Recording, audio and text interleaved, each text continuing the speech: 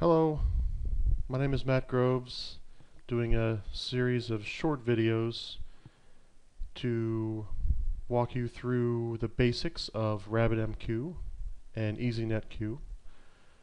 I'm going to be talking about the whys and the hows. In this video, I'm going to show you the basics of what queuing can give you and how the producer, broker, consumer architecture works. So I want you to imagine a deli. It's lunchtime. There's a long line of customers. But unlike the deli in this picture, the deli I'm imagining only has one employee. So they only serve one customer at a time. The employee takes the order, goes back, makes the sandwich, and then gives you the sandwich, takes your payment. Then they shout out, "Next!" and repeat the process with the next customer. So just think of a deli like that, just one employee only. And that's pretty lousy deli, I'd say. It might be okay if there's only one or two customers in line, but suppose there are 100 customers, or it's a busy lunchtime. This deli is going to get backed up really, really fast. So what should they do? Well, they should hire more people, of course. They could have one employee take the orders and one employee to make the sandwiches, or two or three employees to make the sandwiches. So the person at the register takes down the order, puts it up on a rack, a little rack to put the little paper order tickets, and then the sandwich makers will reach up on the rack and pull down an item from the rack, make the sandwich, and give it to the customer. Much more efficient. There's no switching. Employees have one task that they're assigned to, and this is a little more scalable because you could have 2 or 3 or 4 employees, and they could all pull from that same ticket rack. So, surprise, this is a metaphor for what we're talking about. This is an architecture that involves 3 pieces: a producer, a broker, and a consumer. So in our metaphor, the producer is the order taker at the deli. But imagine we have an app, like a web endpoint, and that is the producer. It takes in requests from an API consumer. And then the broker in the deli is the ticket rack. The order taker writes down a message on the ticket, make the sandwich, extra tomatoes, so and puts it up on the ticket rack. And so in the architecture, the ticket rack is some sort of AMQP implementation, like a RabbitMQ server is what we're going to be talking about. And then finally, the last piece is the consumer. In the deli, this is the sandwich maker. In our architecture, this will be some other process or processes, like a console app or a Windows service or something like that, that will actually take those messages out of RabbitMQ, do some work with those messages. So hypothetically, we could do all that work within the web request, and we'll see what that might look like here. But if we don't need instant responsive results, then we can just move that work off onto another process, and then I can get back to the business of just taking more requests.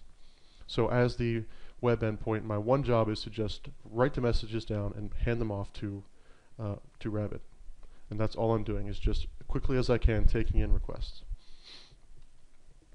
And then those requests get processed by the console app or Windows service. And so hypothetically, if I get backed up, I can add more and more consumers, more sandwich makers. So the web is now freed up to serve more people, so the consumers are then doing work that doesn't need to be done in a web process. Natural language processing, indexing, scraping,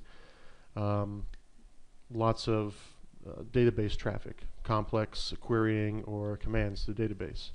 So just as an example, I'm sure you guys are familiar with this. You've placed an order on Amazon. Now it may seem like, okay, I've placed the order, it happened instantly, but that's not really what happens, does it, right? You're not charged right away. You don't get all the information right away, the tracking number and so on. So, but once you place that order, Amazon very quickly says, okay, we got the information that we need from you.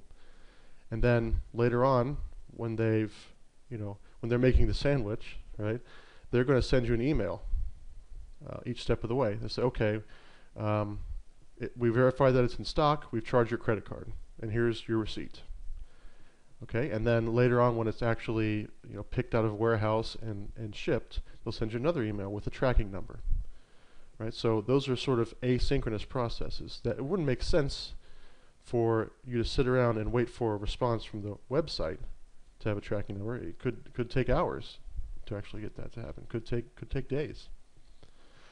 And then of course sometimes you'll get the sorry we're actually out of stock email. Right? So that just goes to show you that you don't need to know all the information and do all the processing right there in the web request. You can push that work off to later. So here's some pseudocode just to illustrate this in code. This is like an API endpoint. And so you make an HTTP request to this endpoint. The first thing it does some time-consuming work. This is an expensive process, maybe reading or writing multiple database records, calculations, and so on. And then when it's done with that time-consuming work, it'll return a success response. So if I deployed an app like this, I'm really limited by the number of processes, number of requests that my web server can handle. And while it's doing this code here, it can't handle other requests coming in, so they have got to wait. Instead, let's break it up like this. So I'll have my endpoint here. It's going to just create a message, and then it's going to quickly put that message on the queue.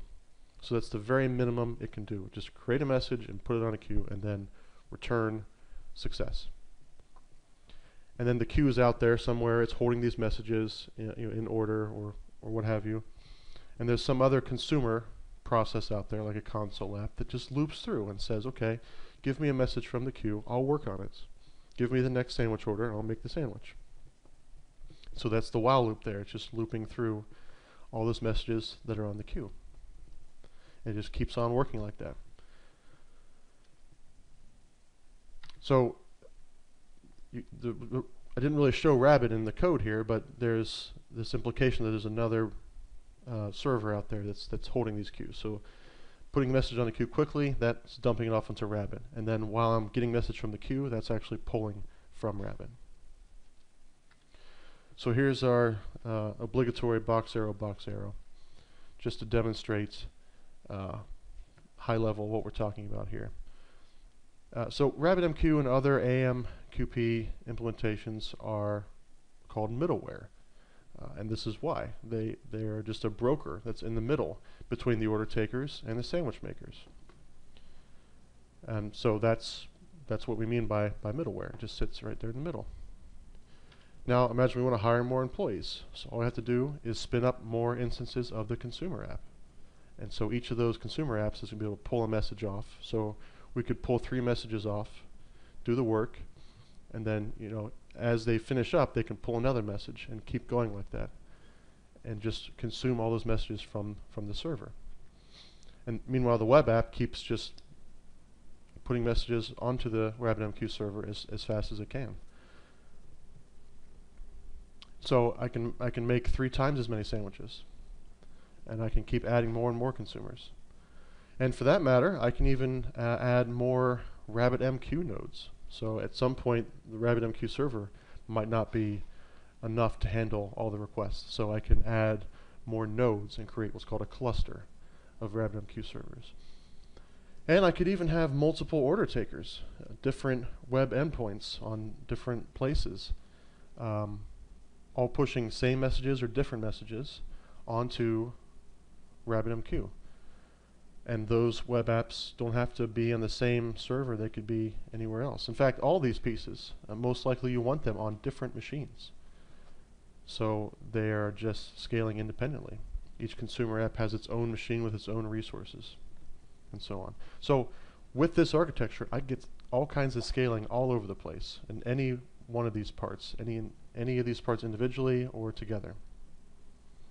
So that's the benefit you get from this architecture. So that's all for this episode. Next episode, we're going to actually start looking at some setting up Rabbit here. So we'll set up a RabbitMQ server. I'll show you how to do that on Windows and on Linux. And we'll see that it doesn't really matter Windows or Linux, which one it's on. You can use it either way with Windows or Linux apps or web services. It's sort of interchangeable. We'll set up the management UI. I think this is a very useful tool to actually see what's going on inside RabbitMQ server. So we'll take a tour of the management UI, show you some of the basics of how to use that. Thanks for watching.